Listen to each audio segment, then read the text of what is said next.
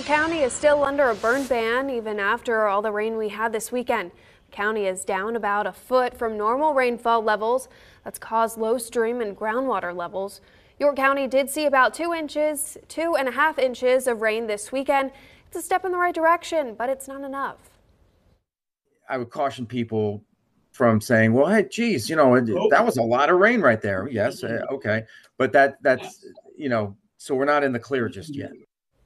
The rain did not get rid of drought conditions. York Water Company customers are still under mandatory water restrictions.